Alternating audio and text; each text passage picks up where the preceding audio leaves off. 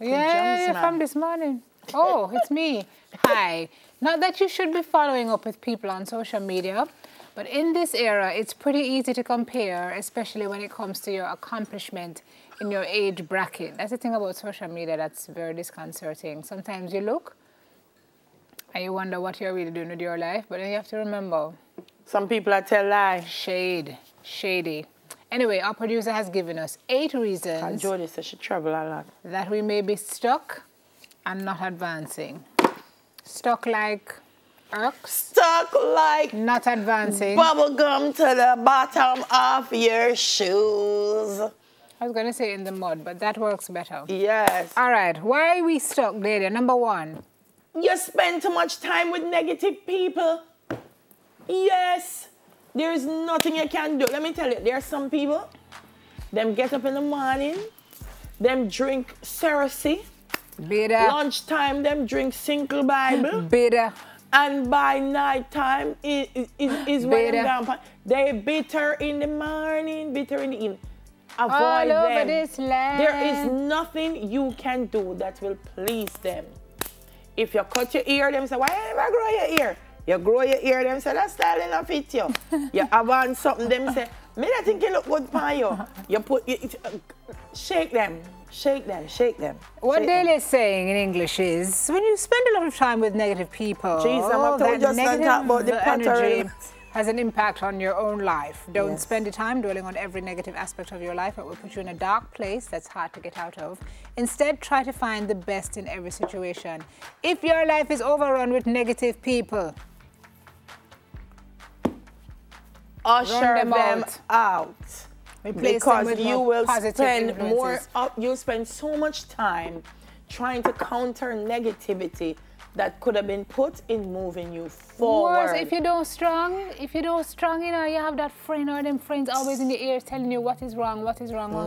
You mash up yourself. Yeah, man. Comparing yourself to others. Very serious. Number 2, comparing yourself to others. Yeah, you're not really competing with anybody, right? You have your own goals, you have your own road to travel, you have your own choices to make, your own circumstances to live, your own things to go through. Sometimes you drop, you fall down. Sometimes you get up at 8, you keep brush off self, keep on moving. Because ain't nobody that ain't never failed. Even though one tell you they never buck their toe and they never drop and they, yes, everybody has a story. It's just that they don't tell you their story. But they tell you everything is rosy and they're always well coiffed and always smell nice and things are always going on in their life that are great. Yes, you don't know what's going on underneath there. You're so comfortable driving a car, but you see somebody drive an SUV. So you run, go buy one SUV. And someone who drive SUV, you don't know if you drive SUV, you know, I see you on the road, you know. On scrape off the side. But I don't even know if it's their own deals. You see that? On know if you park and the SUV a batter but so do not compare. If you try to compare yourself to other people, you will never measure up. Yeah. Don't try to look like other people. Yeah. Don't try to have what them have. Do your thing. You gotta just be good with you. Cause you put yourself under that pressure to be like them and you can't manage it. You're gonna pop down anyway, guys. Set your own goals. Especially the social media thing, you have to be so careful. You're scrolling and you're looking through these pictures with people who just always look like, they didn't wake up like that. They did not wake up like that, believe me. And that is in an instant, it's a snapshot in time. People will have you believe this is their life. It's not. I was saying to some kids, don't get lured into that fake reality. I was saying to some kids about social media management and how you limit the time you spend on screen. And I said to them, it takes the person 2 minutes to take a photo, maybe 2 seconds, and you spend 2 days look on it. And a mall. I said the person take 2 minutes. Take the photo, big it up and gonna work, gonna earn the money to pay for the car that them was posing beside and to put gas in it. And you spend 2 days looking at this picture and say this car look nice. See? It's altered reality, guys. And you type underneath it, love your car. And then somebody reply, and you spend 2 days right about this car. Go work up to buy the car. Third cardinal sin that will make you get stuck like bubblegum under somebody's shoes, according to Dales, is loving others more than you love yourself. Hallelujah. Ain't no martyrs. Gandhi's gone. Mother Teresa is gone. Just So you got to just live for you guys. Well, the Bible, not even the Bible tells you to love people more than yourself. It tells you love as you love yourself. I mean, that's why when you're on the plane, the flight attendant tells you got to put the mask over your face first, the oxygen mask, and then over the kids or whomever you're traveling with. Yeah. You got to save yourself. Self-preservation is the highest order, because if you don't love yourself and take care of yourself, you are of no use to anybody else. I like what this says. It says we need to learn to love ourselves before we can truly love others. So that's important. You will never be happy until you can accept yourself and love yourself. You are the person that you spend the most time with. You need to accept that you're a good person and you deserve to be loved. Yeah? Because if you don't love yourself, you'll never ever believe that somebody loves you. And people will always be able to take advantage of you. Correct. If you're not solid and understand and love Usher yourself. them how. Putting your needs second, which ties into a little bit of what we just said. Put your needs second, or put your needs second. If you have GPS, you go pay. Don't nobody make them put your picture in the paper. Go pay GPS, now take it and give Marvin. The Marvin go pay in car alone and then your light cut off. And then you don't want to take if you drive.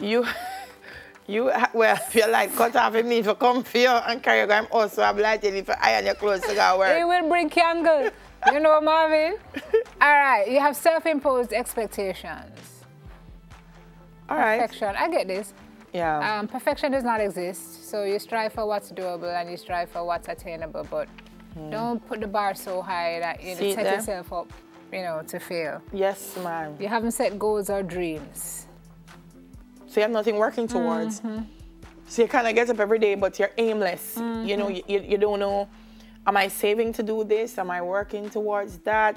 It's great to set goals and to set them short, medium, and long term. And smart. Yeah. You because know. sometimes we set all long term, and we can't get there. Look like Landia Cuts, we have turn down new experiences. It's important to experience new things or you miss out on wonderful opportunities. That's right. And do not procrastinate. Yeah. If you have something to go do it. Do it. Yeah. Those are 8 good reasons, man. And 9 good reasons is, look here, if you're dead for hungry. People always say, I need motivation to go to work. I said, dead for hungry, motivate me. I'm paying my bills, motivate me. Well, I'm not telling you, like, I did have something to do yesterday and I couldn't find the motivation, but my ad was to get it done. What you say? Your mind. Yes, very important. Yeah, man. When I think about the bills, then I say, oh, me motivate. Yes! And I say, Dina, you got then be, you have gala, you have energy for girl talk. I say, wow, me can girl talk all morning. Because she got to eat. Good morning, Mr. JPS and Mr. NWC. All right, ladies, that's for you. Well, girl talk, this really could really have been man talk as well. So, because it was a general tip. Here, Marvin. But that's it for us for this morning. We're heading to news, so thank you for sticking around for that. Raquel is next.